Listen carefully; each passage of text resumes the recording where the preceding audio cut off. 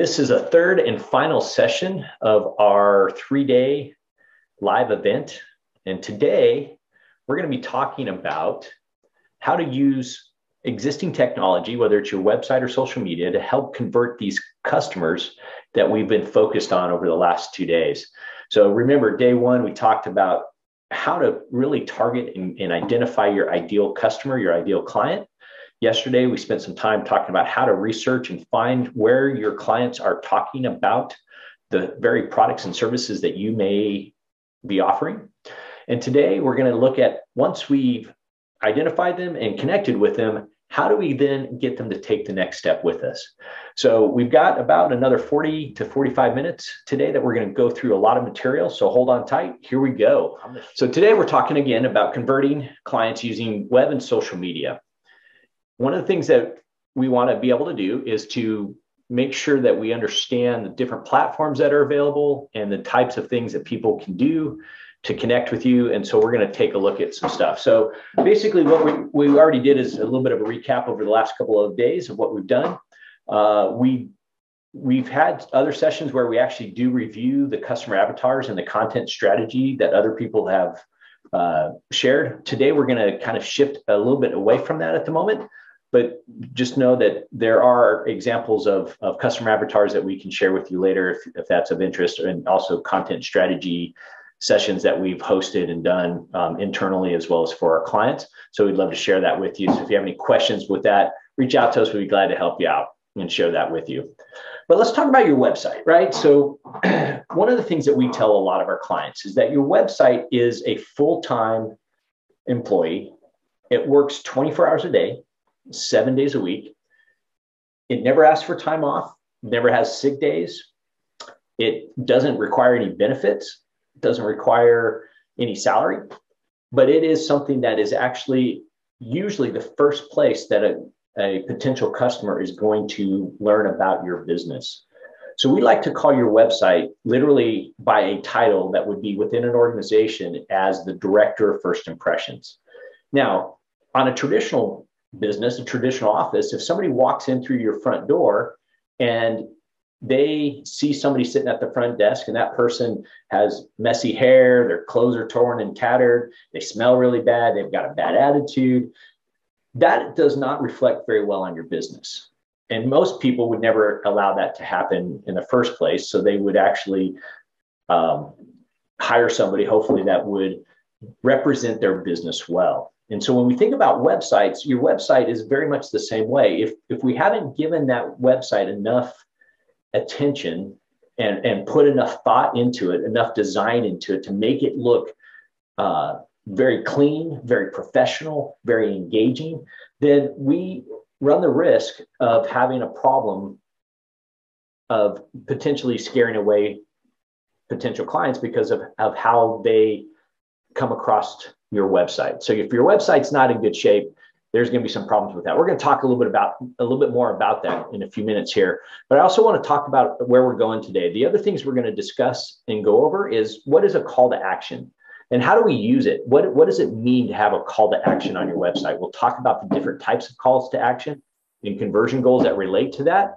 But this is basically what we will be going over as part of today. And then also, we'll be looking at social media platforms, and we'll talk through different ones that are applicable for different reasons within your organization. And we'll go ahead and discuss that as well. And finally, we're going to look at conversion tracking. And so we'll talk a little bit about Google and Facebook pixels and what that all means. It's just kind of a quick flyover. We're not going to get into the details of that, but there is some things that Google and Facebook will allow you to do that gives you a really good picture of what happens between your website, any ads that you might be running, any posts that you're doing on Facebook or Instagram, and what happens when they get to your website, and then how to convert all that into some really valuable data. And as always, what we usually do is at the end of this, we'll have a free gift, and it's another downloadable document with some really good best practices related to your website, your social media platforms. There's a worksheet on which platforms make best sense for you and your business. So we'll go through that in a little bit. So let's get started. Let's keep going. So we'll go ahead and skip that slide. We'll come back to that a little bit later.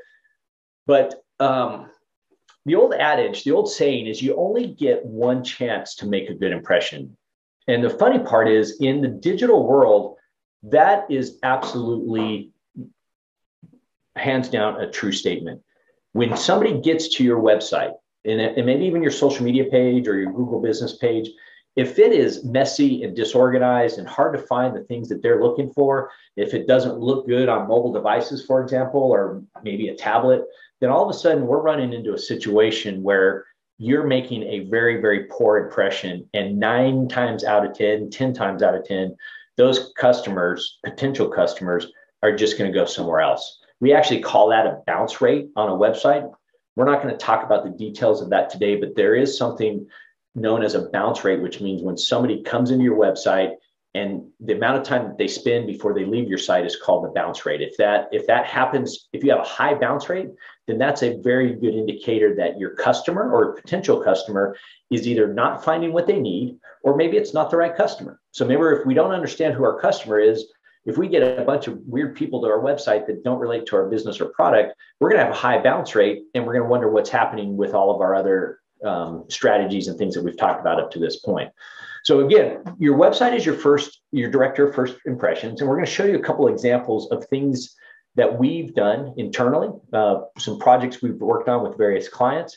But one of the things that we do, oh my gosh, in the history of what we've done here at ShoesOptional, we've done a lot of different types of websites over the years. I've actually been in this industry since 1996. The first website we ever built was coded by hand in HTML, and it looked horrible. But back then, so did everybody else's. But at least we got started. In the last probably 5 to 8 years, we've gone all in with using WordPress. And the reason we do that is WordPress is really an amazing platform to quickly get a website going. There's some really good themes, which is really what makes the website look and function. And we use one very specific theme. We're not going to go into that today, but we actually have a webinar that's going to be coming up in probably sometime in 2022 called WordPress Essentials. And man, it goes deep. It's a 6-week webinar that literally dives into everything about WordPress, how it started, what the versions of it are, some of the plugins, and all the things that make sense within the WordPress world. And we do a deep dive on the theme that we use for almost every website we build. Part of the reason why we chose that theme relates to today's discussion about what it means to have a website that has a really clear director of first impressions. So one of the key criteria to that is that it looks good on every device. We call it responsive design. And what responsive design means is it doesn't matter what device or whether it's a desktop, a mobile device, a tablet, it doesn't matter the device. What it does is it responds to the screen area that's visible, and they call that responsive design. So we do a lot of that in everything we do. The theme we use does that hands down right out of the box. We don't have to come up with a lot of extra code and a lot of extra CSS and all the weird stuff that goes on behind stuff. We don't have to worry about that. So that's one of the reasons why we use that as a theme. But let's take a look at a couple things. We're going to shift over here, and I'm going to share a different screen that shows you one of the websites we recently have built and what that looks like from a customer's perspective. And I'll share that with you right now. And here we go. All right. So what you should be seeing is, make sure, sorry, here it is. Here it is. All right. So there's a couple things you're going to see on the screen, and we're going to talk about this a little bit. Yesterday, we mentioned some of the extensions that we use within the Google world, or not the Google world, the Google Chrome environment. And you'll see an extension that's over the top of this particular website that has some analytics. As I talk about analytics a little bit later in today's discussion, we'll tell you a little bit about what this thing is. This actually plugs right into Google Analytics and shows me right over the screen some of the stuff that's happening on this page. I'm going to close that for now and show you this. So again, we've been talking a little bit about this customer over the last couple of days. This is their website. And what I love about their website is there's bright colors. There's all kinds of different calls to action. Like I mentioned, we're going to talk about those in a minute. But content is very well organized. It's very clear what he is trying to get people to respond to. And he highlights very well the information that he and his practice, his brand precedent, what they do within the dental world. So they're not just your standard dentist. They actually provide really advanced solutions for things like TMJ and dental implants and sleep apnea and other things. So you'll see all of that on there. We have some really good client testimonials. We even have some Google Maps in various locations. We even have things like contact forms that make it very easy for them to schedule an appointment and take the next step. But one of the things I love about this is if I start to resize this, and again, we talk about this being a responsive design, it starts to quickly change into something that if I was on for example, a tablet, the tablet would look more like this. So I have the logo and my navigation now changed to a drop-down navigation. All of my pictures are still in the certain place, and all of my content now stacks on top of each other. So if I'm on a tablet, I can scroll through and still find all that same information. And I didn't have to build 2 or 3 different websites. It's built in one framework. The theme we use makes it automatically that way. So if I had it more as a mobile device, so this is more what it would look like on mobile. We still have the same content. It all works very well. It flows extremely well. And again, the navigation just drops down and I can get to other stuff. There's even a clear call to action, even on the mobile device. So that's just kind of an idea, just to let you know of what a website with a clear directive about being a director of first impressions looks like. It's very, very engaging, very just really high impact photography, high impact phrases and concepts. All of that is part of how we build these websites. So that's your director of first impressions. Now, one of the things that we were just talking about, we'll go back to our presentation and we'll go through the next section here. And this is the call to action.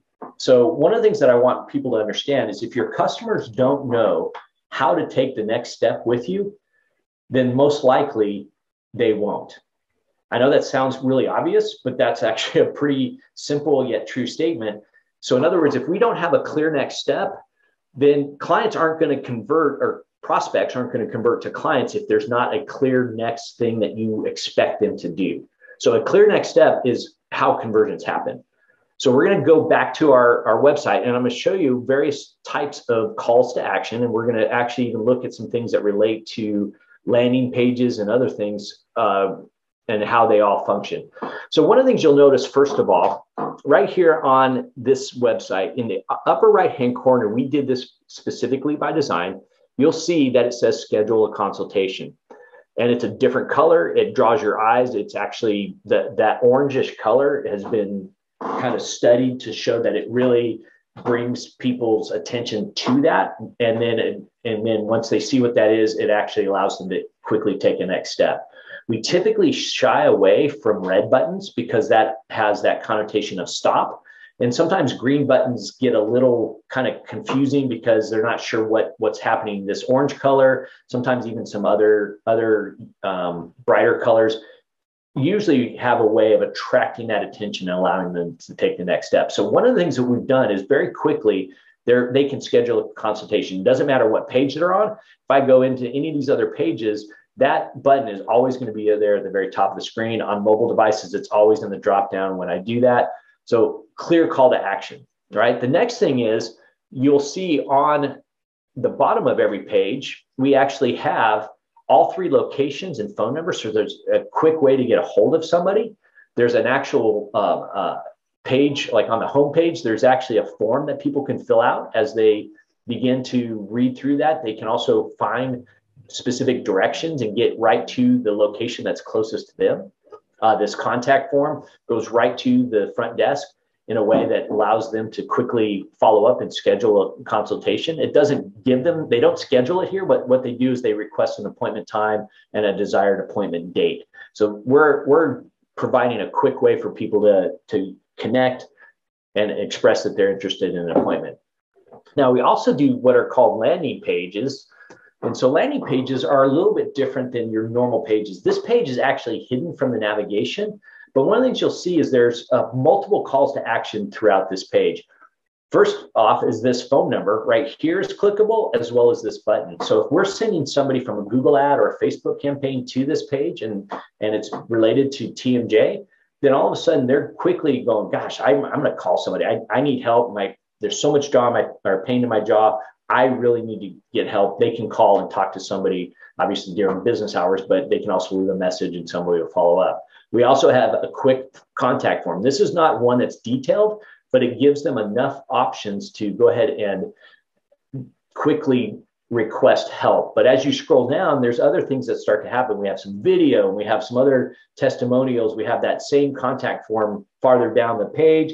And then we also have more video and more information near the bottom. So when we talk about a clear call to action, we want people throughout the site to be able to find a way to take the next step. In this case, in this particular client, the next step is typically to talk to somebody about how Precedent can help them with whatever it is that they're facing. If it is jaw pain, is it sleep apnea, is it dental implants? Somebody will answer the phone and walk them through the next step. The same thing with the form is this allows them to do that. Now, there are other types of what we call next steps, or what we call conversion goals. And one of them is on our own website.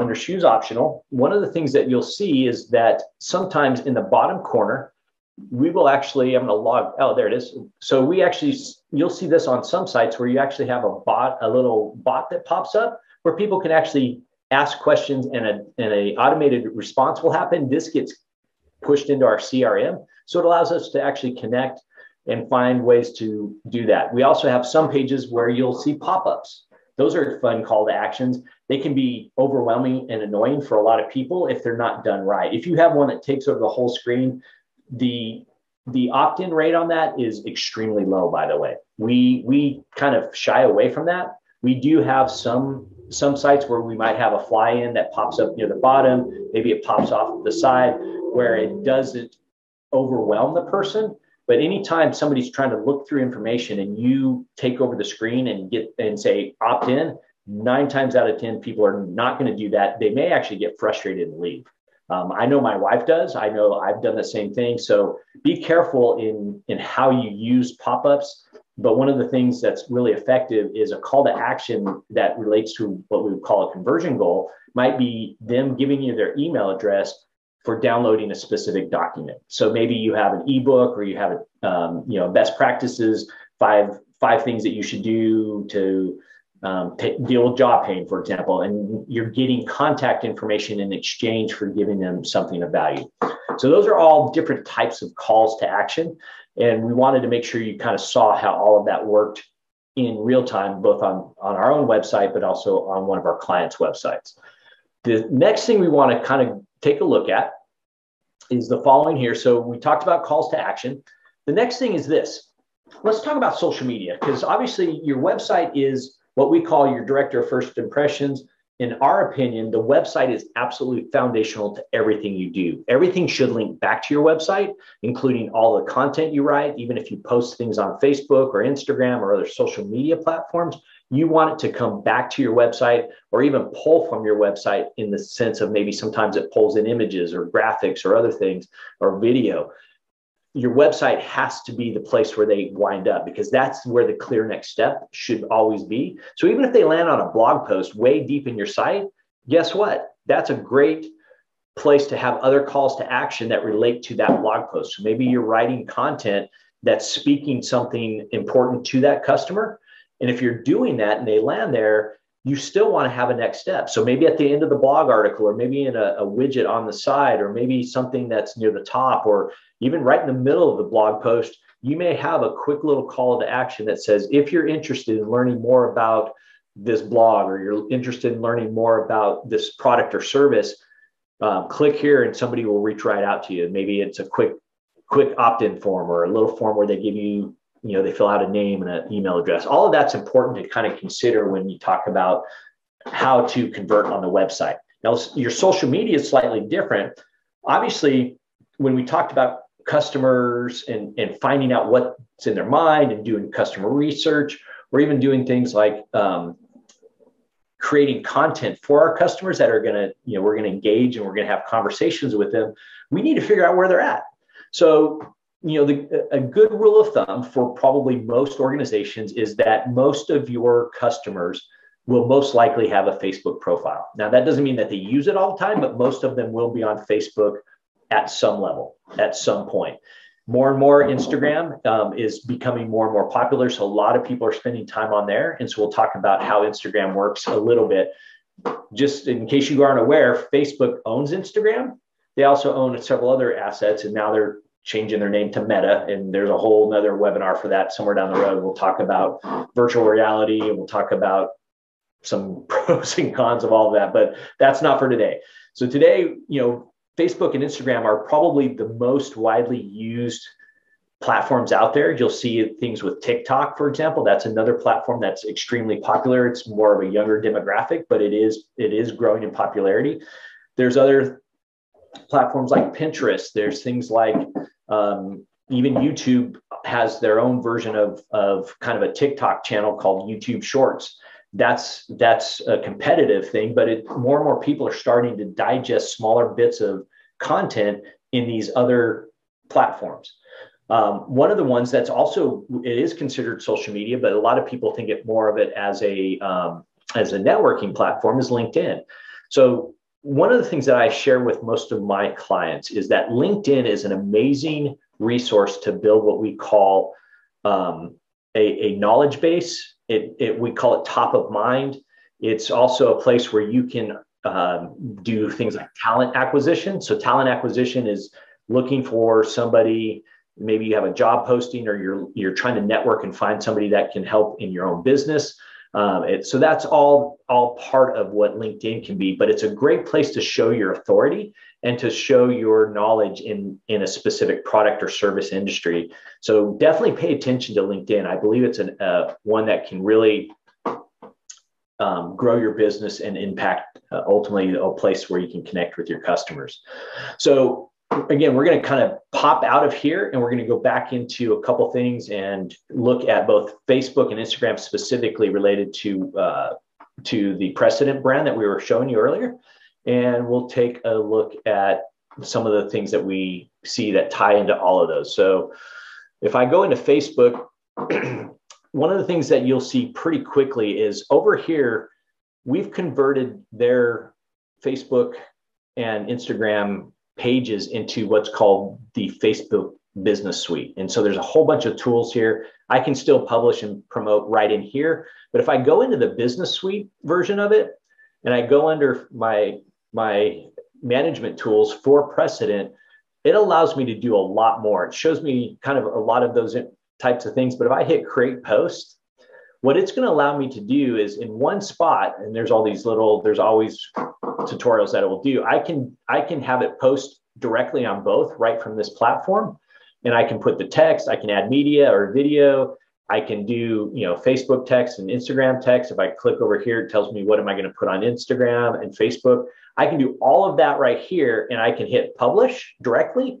Or once I actually have something here, and let me do add media, just add a photo real quick and just show you what, we're not going to publish this, but we'll just show you kind of what it starts to look like.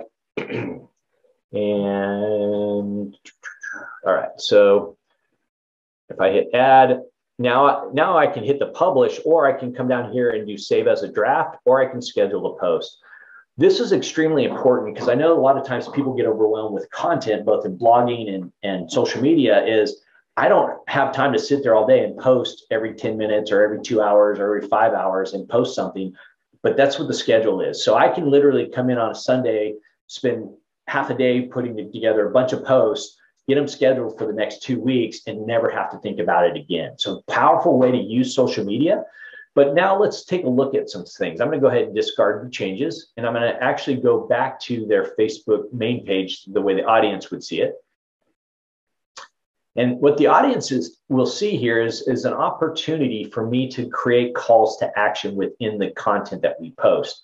So again, we talk about, we create the content. We talk about, in this case, it's same-day dental implants. But we always have an option here that says learn more by going to such and such. We also use hashtags, which is helping people engage with the content. But that gives us a way to have them, hey, learn more by going here. Now, there's all kinds of other call to action things you can do within Facebook. You can create what we call more buttons. You can do offers, and depending on what you're trying to do, there are tons and tons of call to action tools and buttons here that you can add to your Facebook page, to your post individually. You can create live events. You can do Facebook Live with video. There's a lot of ways to engage with your customers. So again, Facebook is probably a really good starting point for most businesses because a good portion of their client base will be on Facebook or Instagram or both. And so sometimes the posts that go into Facebook might be different. We actually do the same ones. The only difference is we will often tell in the Instagram posts that if you're interested in learning more, click on the link in your bio. So one of the things that Instagram unfortunately doesn't do a lot of is they don't allow you to have clickable links in the post that you put there. So I could even put this out here. So that's the same post that was on Facebook we were just looking at. And see right here, it says, learn more about the pros and cons. Now I can copy and paste this in my browser, but I can't click on it. It doesn't let me get into that post. So the only option we have is for people to go here and basically say, click on the link in the bio, and then this would actually go into certain things. So we can actually have it go directly to that blog post if it's there, or we can have a landing page. There's actually some really good resources where you can use something called Linktree, where you can actually have it go to a splash page that has multiple links in it. So that's another strategy that people use to create a quick call to action to get people to engage and to basically get over to your website. Your website is where probably 90, maybe 80 to 90% of your conversions are going to happen, is right there. So that's where we want to push people. We always want people to go back to your website because your website has more tools. You own the website, by the way, in most cases. I mean, obviously it's on a server, it might be hosted with another company, but you own that platform for the most part. So if something ever happens and your Facebook page gets shut down, your Instagram page gets shut down, or any of those other platforms decide that they don't want you on their service, you still have your website, and you've always been pushing people to your website so that ultimately you have the ability to own your own content, own the narrative that happens around your brand and your company, right? So that's important to keep in mind. Last thing we're going to take a look at, I'm going to switch back to our presentation real quick. Last thing we're going to look at is what we call the Google and Facebook conversion tracking. So let's talk a little bit about that. So one of the things that Google and Facebook both provide, Google started it, Facebook saw the value of it and added it to their platform. Google has the ability for you to set up what are called conversion goals. Now, we don't have a lot of time. We've got less than 10 minutes, or about 12 minutes before our webinar is over today. So hold on tight. This is going to get a little bumpy because we're going to go fast. We do get into this in our roadmap in a lot more detail later. We get into conversion goals and monetary stuff, but here's where we're going to go. I'm going to show you quickly. It's going to take a moment or two to digest what I'm about to show you. We are talking about conversion goals. And so here is an example of the conversion goal. So I'm logged into Google Analytics, and under Google Analytics, we have set up a conversion goal that if somebody comes to the Locations Florida page and they do certain things on that page, that we want to track the number of goals and conversions that have happened, right? So over time, we can actually pull back a lot of data and look at different times. Right now, it's within the last, I think, 10 days. We've had one goal completed. When we were running really high volume of ads, we were seeing conversion goals reaching, 5, 10, 20 a day. So we'll talk about those strategies in other sessions, but conversion goals are absolutely a critical way of saying when somebody clicks on an ad, they come to a blog, they come from a social media campaign, and they come to a website and they fill out a form, and that form converts, meaning it sends you their information and maybe sends them to a thank you page. That's a successful conversion, right? Now, one of the things about that is understanding what is the value of a client. And a lot of times people don't spend time identifying in their business the value of a customer and what that means to your business. So say, for example, this is our dental client that we've been talking about through this whole time. If he got a single TMJ surgery that was $10,000 or $15,000 or $15,000 to $30,000, depending on all the stuff that goes on with it, if he just got one of those every 3 or 4 or 5 days, or maybe 2 or 3 of those a month, and he only spent $2,000 or $3,000 in Google Ads to get that conversion, that's a pretty good conversion rate. But we want to be able to understand in any business, what are the things that drive revenue and cash flow? And the more we do that, can we get to a point where we really define a conversion goal and what it means to my bottom line? The reason why we want to look at that ultimately is we want to be able to kind of create a world where we go, gosh, if I spend $100 and I run Google Ads, and those ads come to my website and somebody fills out and becomes a customer, and that customer value is, say, I don't know, $500, then if I spend $100 and I get 3 of those, that's $1,500, excuse me, right? So if I invest $100 and I get $1,500 worth of revenue, that's not a bad exchange. Now, obviously, that with products and services, things vary as far as prices, and maybe you're not going to spend $100 just to hit one client. That $100 may reach, like we said, 3, but that $100 may reach 10 people. It may reach 50 people, depending on who comes into your website and how they convert from there. Now, we don't get to track all the conversions, but you can track everything from phone numbers to forms. There's an entire e-commerce flow that you can set up where it says if they go to, and maybe you're advertising a specific product on Google, and you know that this product has a high profit margin. So if it costs you $3 to get the client to your website and they buy the product and you make $30 off of that, that's still a good return on your investment. So those are things that we want to take a look at when it comes to conversion goals and tracking, is we want to understand the value of when somebody converts. So again, long term, these are bigger strategies to help you understand that when we've identified our key client, like we started off on day one, we identify who they are. We know that our client is ideal for us because they meet certain criteria that we've defined in our first webinar. The second webinar, we talked about communicating and engaging with them. And the more content they digest from us, the more value they receive from us, the more likely they are going to take that next step and become a customer. But we're not just doing all those first 2 steps just to hope willy-nilly that somebody's going to convert. We want to understand what the value of that is. So if I'm spending time and effort finding my customer, communicating and connecting with them, I know that there's costs associated with that, including, like we said, ads and Facebook campaigns and all kinds of stuff. But I also want to know that all of that effort, I want to monetize that and look at it and go, okay, I am seeing a good return on my time and my effort and my costs. And I'm seeing my business grow. And guess what? Hopefully, if we did that first step right, hopefully we're getting the right clients, the right customers into our business, which means our business is going to be healthier. We're going to serve the clients better that fit within our desired outcome. And that's why we're doing this. That's why these webinars have been here for the last couple of days, right? So I want to share one other quick thing. So Facebook has a very similar platform to this, by the way. We just decided to look at Google, but Facebook actually has a pixel that you can drop into your website. And there's certain ways to get that put in your website properly. If you don't know how to do that, or your web hosting company or your web company doesn't do that for you, let us know. We'd be happy to help you with that. It's not a difficult thing. We can do that on your behalf. But anyway, Facebook has some tracking pixels that do the same thing, where you can see, based on everything that you've spent money on, that it actually allows you to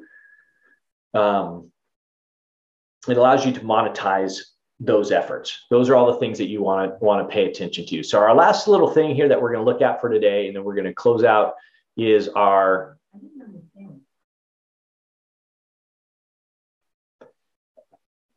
we're going to share with you our client conversion best practices and social media worksheet that we put together as a participant to today's webinar. This will be something that's free and available to you to use. So one of the things I want to do is have you take a look at this, and we'll kind of scan through it real quick together, but this will be available on that link that we will be sending out to you when this is over. So we talked a little bit about this. One of the things that we want to share with you, there's some best practices and some really good content on this that will help you understand more about what your website should do, different tips, things like even like image sizes and widths. We put in some really good places to find some good imagery. There's some free images. There's some paid places where you can get images as well.